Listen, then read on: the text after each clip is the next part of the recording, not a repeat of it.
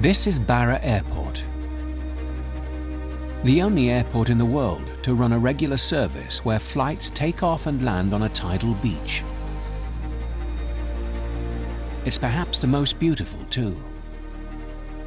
It provides vital transport links for the island's residents, whose only alternative route to the mainland is a 5-hour-long ferry trip.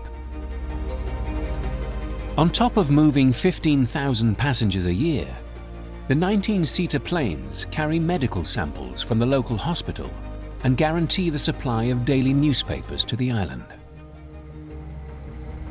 Airport manager Steve Wilson is one of the people tasked with keeping this unique airport running on schedule.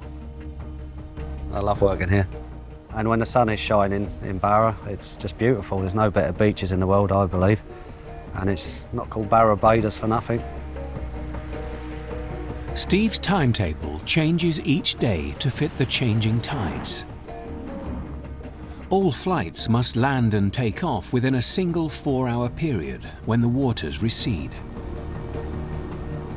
That window is just enough to accommodate 2 return flights to the airport's only destination, Glasgow.